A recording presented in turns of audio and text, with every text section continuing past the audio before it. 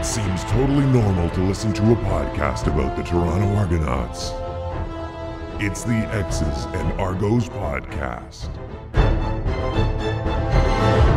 Welcome to the X's and Argos podcast. My name is Ben Grant. I'm joined as always by JB. This is the last podcast before training camp gets underway. We've been waiting for, it feels like decades to say that. So this feels like a pretty big week. And just like the last several weeks, there's a lot of stuff to talk about. We've got a bunch of roster transactions that we'll go through in just a few moments.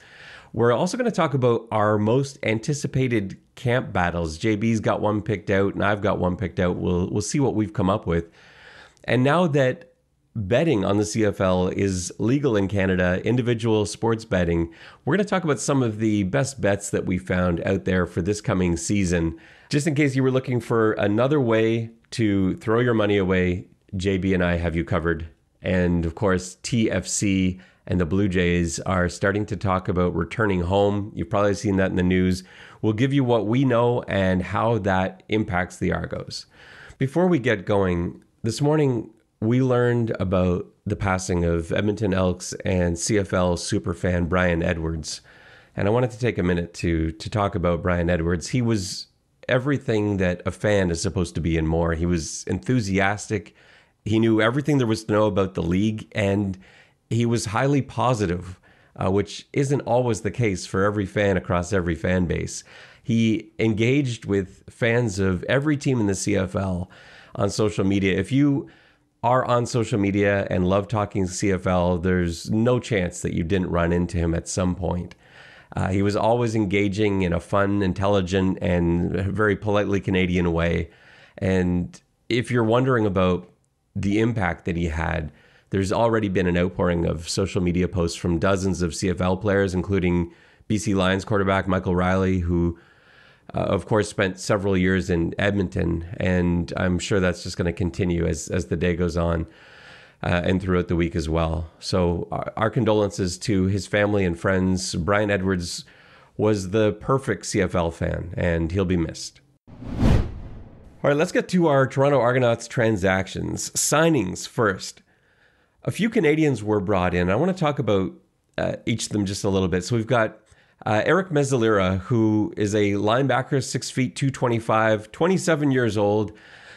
I think before I give you anything else, as much as some of these roster battles are going to be really tough, I don't think Eric Mezzalira is a camp body. I think he is such a gifted special teams player that he's going to take up a roster spot, which is going to make this battle at linebacker even more highly contested. And if you want to throw the defensive lineman in there too, because I know sometimes there is a bit of an interchangeable element, this is only going to increase the tension in that battle at linebacker. So Mezzalira most recently was playing for the Calgary Stampeders. He went to McMaster, where he played in that max spot.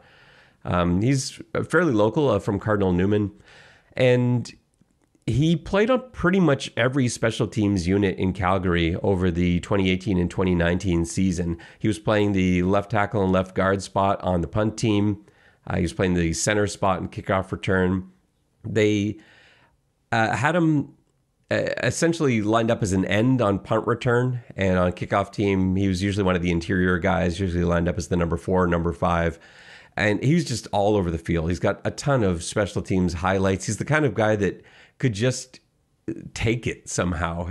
He was so gifted at absorbing contact.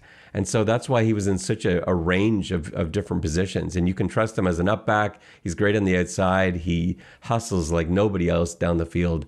And I think that work ethic is why he was brought in. And when you look up and down this roster, there aren't a ton of special teams aces. He's one of them. 2019 didn't go quite as well for him as 2018. He did suffer some injuries. He actually got hurt in a game against the Argonauts, had a kind of nasty ankle injury, and just didn't really look the same after that. But he's an impact player on specials. So if he's healthy, and I have no reason to believe he's not, I think he's on that roster for his special teams ability alone. And then the question becomes, who's off it? JB, the value of special teams players, how do you even begin to factor that in when we look at this roster? Well, I think it's definitely a great sign that they are looking to flesh out special teams. I think that means you have it means you're really happy with your roster, because now you're adding some depth pieces, because you have you have a strong structure to build from.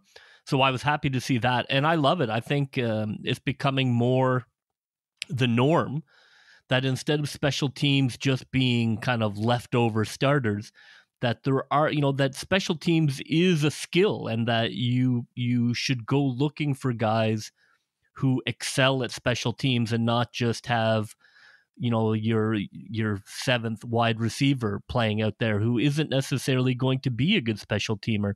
He just happens to be one by default. So I love the strategy to go get guys who are going to go out there and make that group elite. The Argos also signed Quinn Smith, defensive tackle / offensive lineman, out of Concordia. He played the last 5 seasons in Calgary. He's got a really interesting story to him. So he's 6'2", 300 pounds, 29 years old now. He is probably the only team MVP that was a tackle and offensive lineman in university. For Concordia, he won the team MVP award, which I think is just amazing. And it tells you the impact he had playing both ways on that squad at defensive tackle and guard. And what's kind of funny is that he ended up using these skills when he got to Calgary. So in 2015, the Stampeders playing the Argonauts, and the Stamps go through all sorts of injury issues. I think they had 3 offensive linemen down, and they were just out. So the next guy goes down, and in comes Quinn Smith, who had been playing some spot duty at defensive tackle. Suddenly now he's playing guard on the other side of the ball. Calgary goes on to win that game, which just seems so Toronto in some ways. 25-20 was the final, and Quinn Smith ends up with the offensive game ball, even though he was listed as a defensive tackle and had only ever played defensive tackle in the CFL. So he's a pretty interesting guy. And what makes it even more interesting is I noticed on the Argonauts website, they've listed him exclusively as an offensive lineman. So I think that tells you a couple of things. I think it tells you, first of all, that this is not necessarily a camp body that you're just bringing in. I think if he was listed on the D-line, I don't think if that was his only position, I don't think there was any way he could see himself through to making this team. But as an offensive lineman, if that's where they're putting him, maybe there's some room there. And clearly you like the versatility of a guy like this, and someone that's just a team player and so committed to winning football games, I think is a pretty cool ad. The next guy I want to talk about that the Argonauts added, Liam O'Brien, fullback out of St. Mary's, 6'3", 235, 25 years old. JB, this is your guy. I don't know if you remember last year on our draft preview podcast, April 2020, Liam O'Brien was one of those sleeper picks that you were looking for in the later rounds. What was it you liked about Liam O'Brien? Well, I mean, I guess partially I was, being from St. Mary's, I liked the fact that he went to St. Mary's. But what I really liked is I love the use of a fullback. I think that fullbacks are underused. I know people sort of laugh when you talk about fullbacks in the Canadian game, but I still think there is a place for fullback play in Canadian football, and I thought that he looked the part, and I would love to see them incorporate him, and then I think he'll also be a special teams monster. Yeah, for sure. He was. I think you and I both had him as the best fullback in the draft last year. He went undrafted. I don't think he played anywhere last year. And so the Argos were able to pick him up. And like you say, I think he's going to be just a special team stud. He's got such an interesting story, too. He went to St. Mary's to play quarterback. So I think how his story began, he's a BC guy, and he ended up going to Simon Fraser. He wanted to play quarterback there, but they were trying to switch him to the other side of the ball, I think. Or maybe they were trying to switch him to tight end. I can't remember, one of the two. He's a pretty big guy. He's super athletic. So he went to St. Mary's because he really wanted to play QB, actually got some action at QB at St. Mary's, ended up going 21 of 31 for 263 yards, some really nice numbers. but decided after that he was indeed best playing somewhere else. And so they converted him to a tight end sort of H-back / fullback role. And if he's used on offense for the Argonauts, I think it'll be in that sort of H-back type role. But yeah, I expect him to be a special teams contributor. So yeah, he could be another guy that's going to provide for an interesting training camp battle.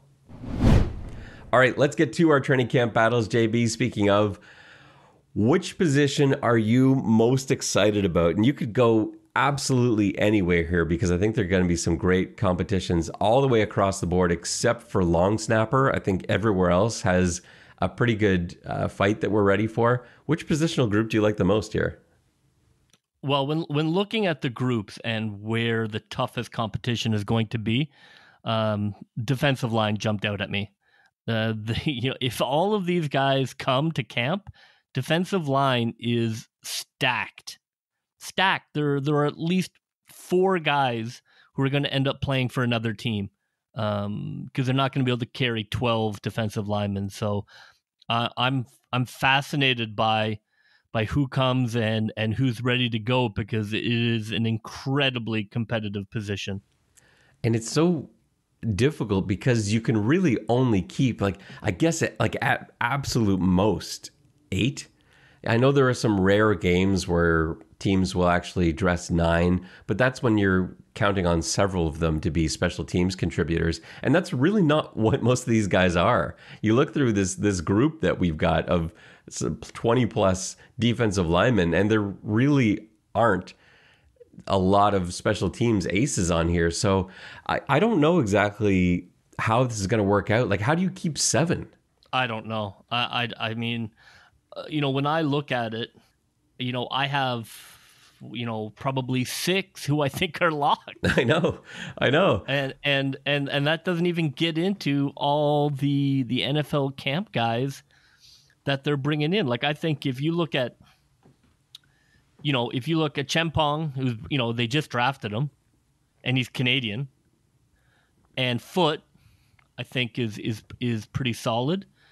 And then I think Drake Nevis is a definite a run stuffer who's gonna get in there, and Hughes, that's 4. I think Law is a lock, and don't forget about Odell Willis. Well, I have him on my maybe list, but he might be. That's how bananas this position is, because Justin Thomas is returning.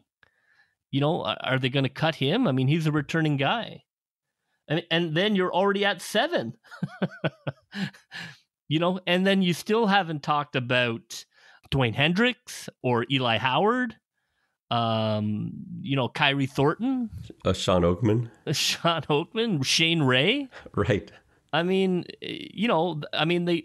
when you look at it, there's a lot of strength up the middle, which is great. I think that's fantastic. I mean, maybe, Shane Ray gets a look as a pure pass rusher. They don't have a ton of pure pass rushers. But, a lot of these guys that they brought up, it depends how plugged in they are. But, these guys who jumped around from or moved from sort of practice squad to practice squad, they're still young, 23, 24, 25. I mean, if you hit on one of those guys, you've got a guy for 5 years. That's where, like, if, I look at Odell Willis and, like, he's 36. Like, are you going to keep him and Hughes? I mean, I know he's awesome, and he's going to come in there, and he's just going to guile the hell out of these young kids coming up from America. I don't know. I mean, you're looking at 1 year probably of Odell Willis. It's crazy that you could put a defensive line together of former NFL players and have none of those 4 guys make the team. Like, it's possible. We end up in a scenario where there's no Shane Ray, Eli Harold, Kyrie Thornton, Coney Ely.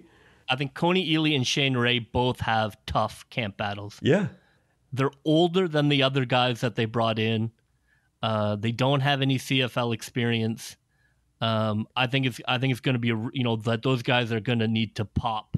And a guy that we haven't mentioned, one of our recent signings, Eli Howard, who I think he might be better than half of these guys. We haven't even talked about him yet either. So I mean, I was looking at some of his film, and I mean, one scout called him the most likable guy in the 2020 draft. that's pretty high praise. I agree. I think that he's going to come in here and work, and he's 24. When I look at my maybes, my maybe list is stacked. Ronald Ollie, Ricky Neal. These guys are great football players. Like I said, Odell Willis, he's going to be tough to keep off the roster because he's going to look better than everybody. Because he's going to go out there and he's a veteran and he's going to look the part. Is this a good situation or a bad situation for Coach Davis? Like looking at his line when he gets out there, like it's great. Like you get so excited when there's this much talent, but I don't envy some of these decisions he's going to make because he knows that whoever he cuts is going to be staffing other teams, right? You're going to let go, like you said, of a few guys that end up going against you. And you're like, who do I not want to see on the other side of the ball in a few weeks' time? That makes it even more difficult. I see 11 defensive linemen I would like to keep. Yeah. And there's some flexibility. There is the 1 in 6 game injured list. There is the suspension list. There is a practice squad. But I don't know how you just choose 7 names and say, yeah, we're addressing these 7 guys without. I mean, you know what it'll come down to? It'll come down to who stayed in shape and who is up here not as a last chance at romance, but is up here to be a professional football player, and that'll decide it really quick. I mean, with the competition in this camp, the guys who have stayed football sharp and ready are going to be good to go, and anybody who has not is immediately going to get tiered off. So I think that it'll be very interesting in camp because there's not going to be any building to getting on the team. There's too much competition. I would say that the decisions on this group were already made 6 months ago by the individuals, depending on who is in football shape and who is not. I think a lot of this decision making is going to come down to who they feel they can keep on the practice squad too. I think if they feel like they can keep Sam Champong on the practice squad, maybe Robbie Smith, they would love to keep those Canadians around. And if they feel like they don't have a place for them, then they need to keep them on the team in some way or other. You can't lose a guy like a Champong. And so, yeah, I don't know. But I think if everyone shows up in peak condition, then to me, I think that's going to end up being Charleston Hughes, Drake Nevis, Fabian Foote, I think Odell Willis, Cordero Law. Oh, that's 5. And then I guess if it's peak condition, Shane Ray, Kyrie Thornton. Maybe it's those last 2. I don't see them cutting Justin Thomas. He's a returner, I think, and he was good for them. Like he wasn't an all-star, but he was a rock solid returner. I agree, and I like Justin Thomas a lot, but he's not their guy, right? There's a difference in that they didn't bring him in, but the other side of that is they did keep him though. So they didn't keep a lot of guys. They kept like 5 guys, and he's one of them. So they clearly like him. Yeah. I think he's pretty close to a lock. Interesting. Well, I can't wait to see how that camp battle unfolds. Let's move on to my pick for most interesting positional group. For me, it's wide receivers. And similar to what you were saying, I think guys that are cut from this squad are going to be starting on other teams. There's just too much talent. And much like with the conversation on the defensive side of the ball, the kind of shape everyone arrives in is going to help dictate who goes where. So to start off with, I think locks to make the team, Devaris Daniels, without question, Eric Rogers, Jawan Brescison, Dejon Brissett. Those guys are absolute locks. I don't think there's any chance that any of those 4 guys don't make it. And like defensive line, we're really talking about 7 guys dressed on game day. You can find a way to make 8, but it's tough. And again, you're relying heavily on special teams contributions. There are at least a few guys who can do that on this unit, especially in the return game. Now, for the remaining players, I think probably Ricky Collins Jr., if he's kept in shape, he's a recent signing. He's obviously had that itch and wanted to play. I feel pretty strongly that Devaris Daniels reached out to him and said, hey, you got to get up here. we can always use an extra skilled receiver like yourself. And because they played next to each other in Edmonton. And so I see him as a pretty likely candidate to make the team as long as he's been able to stay in shape. And after that, I can't see Sinkfield not making this team. And that already, I think, brings us to 6. Who's the 7th at that point? We haven't even talked about Martavis Bryant. We haven't talked about Kendall Wright, these 2 NFL stars. We haven't talked about Chandler Worthy, who might be the fastest guy in this entire group. And then you've got a couple of really great potential returners in Braverman, Rucker. Man, this is a rough positional battle. And I'm starting to think more and more the likelihood of us seeing Martavis Bryant and Kendall Wright on the field for this team seems to be taking a hit for me every day. It's going to be hard to have both those guys who don't have CFL experience. I mean, the reality is it's hard, even if you're an NFL guy, it is so hard to come up and beat out a CFL guy at the CFL game. You know, the technique and the understanding. It's just an uphill battle because the pure athleticism is not enough. You know, I mean, it's like when the American coaches come up, they just can't do it. They can't beat a CFL coach. So I think it's going to be hard for those guys to adjust when there is so much competition. I really agree with you. Unless their skill is so, off the charts that you just have to keep them. I think they're going to have a really hard time beating those vets out of a position. I think the first time you and I are able to get down to Guelph and see not only who's there, but what they look like and what kind of shape everyone's in, I think is going to make both of these pictures a lot more clear. Because we'll be able to tell right away, who's there for real and who just simply wasn't ready. And I think that it's going to make this a lot less murky than it seems right now. It's a coach's dream. I mean, to be honest, I think it's going to challenge the coaching staff because they're going to have to make decisions really quickly because of the length of camp and no preseason.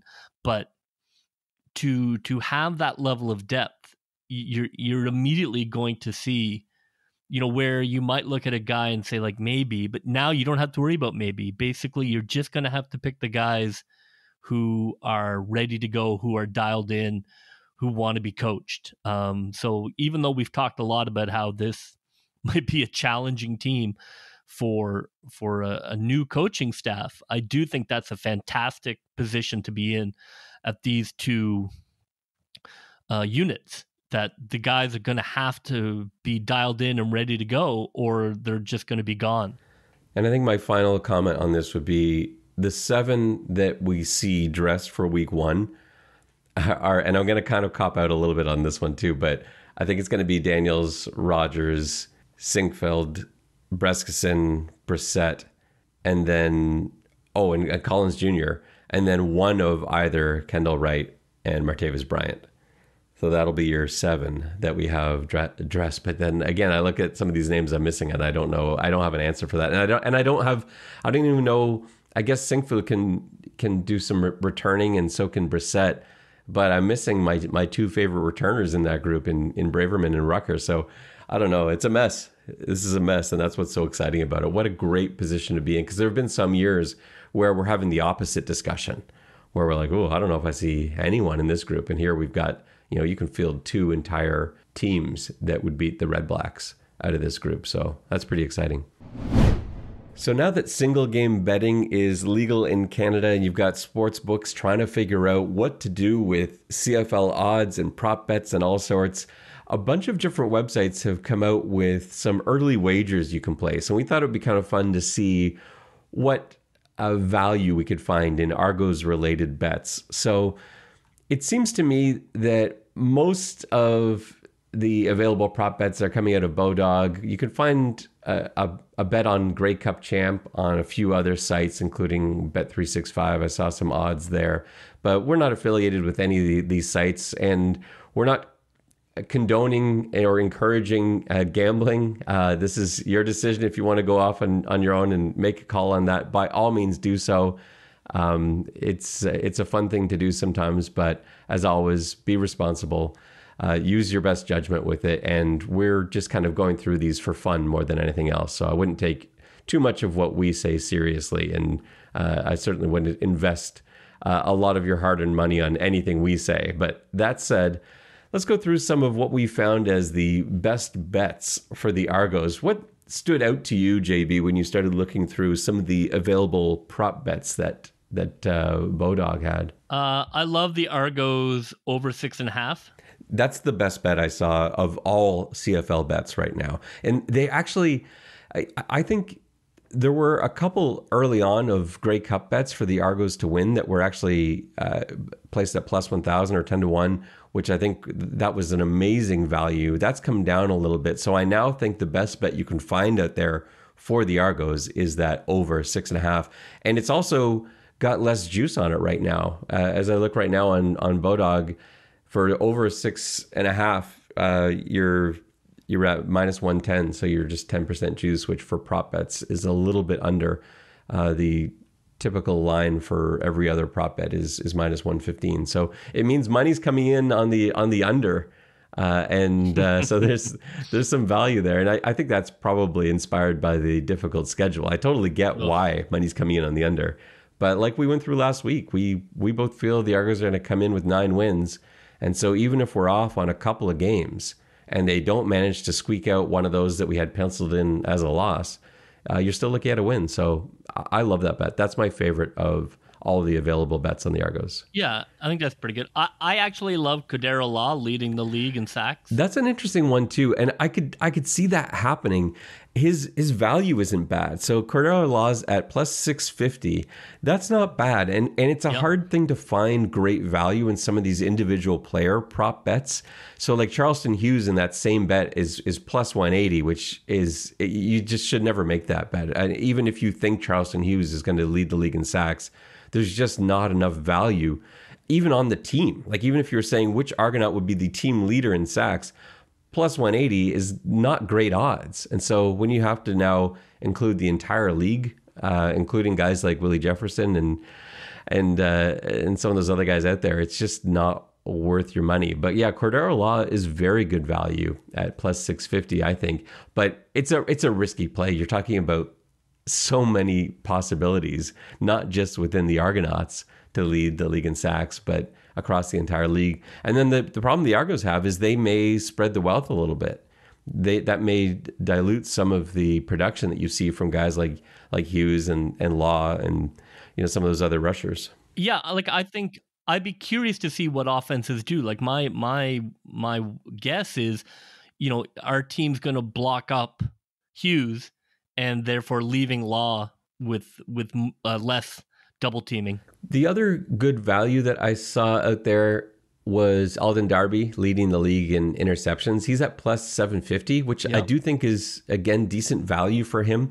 He's a ball hawk. He loves going after that football. There's nothing that makes him happier than picking off the football. And he's always looking to make a play. But the problem is we still don't know for sure that he's going to be at free. And I think that's where he needs to be if he's going to lead the league in picks, because that's where he does his most sneaky work, where he gambles and finds himself in places the QB wasn't expecting. So if he ends up at boundary corner or something like that, I don't think that's going to happen. I think he will shut down guys, but I don't think he's going to end up leading the league in picks. What did you make of Bodog having McLeod Bethel Thompson on the board for leading in CFL passing yards? I know, they don't even have Arbuckle as an option. That's crazy. You've got 9 options for CFL season passing yards leader, and Matt Nichols is on there for Ottawa, but no Nick Arbuckle for Toronto. It doesn't make any sense. Like, you can't even bet on Arbuckle to lead the league in passing yards, but you can bet on McLeod Bethel Thompson, who we kind of all view as the second string quarterback. What does this say? Like, I'll tell you what my version is, and then you can tell me what you think you read into this. To me, I feel like this is there's no chance Bodog doesn't know what they're doing. These these gambling websites and anyone with Vegas ties at all, these guys aren't idiots. They know exactly what they're doing. They're very good at making money. There's no chance that they don't even know who the starting quarterback is. So then you say, well, why would they put that down then? And either this is just an attempt to take people's money, or they just don't know what to do with a guy like Arbuckle. They don't have enough data to be able to reliably put a number out there that they feel comfortable with. And so instead they go with McLeod Bethel Thompson, just basically hoping to take your money. That's my guess as to what's happened here. I don't know. I mean, they have Martavis Bryant down as a wide receiving threat. I agree with you. I think you definitely wouldn't suspect that Bodog wouldn't be on top of it, but it certainly feels like they're going off old information. I don't understand how Matt Nichols can get on the board and Arbuckle can't. Unless they've got inside information on who's going to win the camp battle. I just can't see that being the case either. Like if McLeod Bethel Thompson wins the camp battle, I will be stunned. And you and I have followed this as closely as anybody, and I just can't see any way that we don't have Nick Arbuckle starting the season at quarterback. So I don't know. I don't know what to make of that. And I don't think those are even very good odds at 700 plus 700 for a guy that you're looking at. Like if that was at plus 3,000, now we're talking. Now that's interesting because you say, well, yeah, what if Arbuckle gets hurt? You could see Macbeth coming in and airing it out, and maybe that's worth the gamble. But at plus 700, at bet, it's basically the same odds that you've got on Trevor Harris, which is a much better bet in that case. Trevor Harris was the absolute steal bet in this category. He opened at plus 1,000. He's now down to plus 600, but that's still decent value. But do not bet on McLeod Bethel Thompson at plus 700. That is not a good bet. Any others that you wanted to highlight here, JB? I just think some of the odds just don't make it worth going after. It's cool that you've got two Argos as potentials for the CFL Most Outstanding Canadian, but Enoch Muamba at plus 150, I would not take a shot on, and Cameron Judge at plus 160. Again, I don't think those are even good odds to say best Argonaut defender. No, I think it speaks to, I do think it speaks to Bodog not being entirely sure about what they want to do here and hedging their bets as opposed to offering juicy odds to get action flowing. It does feel like we're not totally sure what this league is all about, and we're going to offer you some conservative odds until we figure out what the heck is going on. The last thing we got to talk about today is the exciting news that we may be close to both TFC and the Blue Jays returning home, which I think is exciting because I think that only leads to better things to come for the Toronto Argonauts. I feel like if TFC and the Jays are allowed to return home, I feel like the protocols that are currently in place for CFL players may adjust because I don't think they're going to make the Blue Jays and the TFC players adhere to those exact same protocols. I think there's going to be, again, this big outcry, and I think that will only help the causes of the CFL players who really are, as we've talked about in episodes past, have been subject to pretty strict and unfairly strict in some cases protocols. I think everybody coming back is only going to help. I think that the Argos will ride that wave as more, I don't say more powerful, but yeah, like more powerful institutions fight for better rules and safer crowds. And I'm not one to quote Boris Johnson, but I do think that there is some legitimacy to some of the questions he's raising about, in essence, look, if we are largely double vaxxed, if not now, when? If not outdoors, if not at outdoor sports with a largely vaccinated population, when will we have crowds? Never? I think it's a fair question to ask. That it doesn't mean we have to open up the entire world, but outdoor sports are safe, and they need to adjust to that. We don't have exact dates on anything yet. That's still being looked into. But from what I understand, the Blue Jays have received both provincial and municipal approval to return to Toronto. They're looking at July 30th, which would be the start of a 10-game homestand, and for which I'm sure they're hoping to have fans. So we'll see how quickly that progresses. TFC, we don't have a ton of detail on either. They're in a little bit more of a different situation. They're in a bit of a mess right now with everything that's going on with them, but they've had their traveling crew basically return home. Their front office staff have come back to Toronto, and so they're hoping to be able to get the team back here and playing out of Toronto as soon as possible. So we'll see how that develops. But both of those developments, I think, can only be positive things for the Toronto Argonauts. Well, that will just about do it for us today on this episode of the X's and Argos podcast. As always, you can find all of our stuff on xsandargos.com. And if you've got time, please rate, subscribe so our episodes show up right there on your phone and you don't miss a single one. And be sure to tell every Argonauts fan you know about us. Make sure they're listening. For JB, my name is Ben Grant saying so long, and may all your pre-snap reads be good ones. I'll see ya.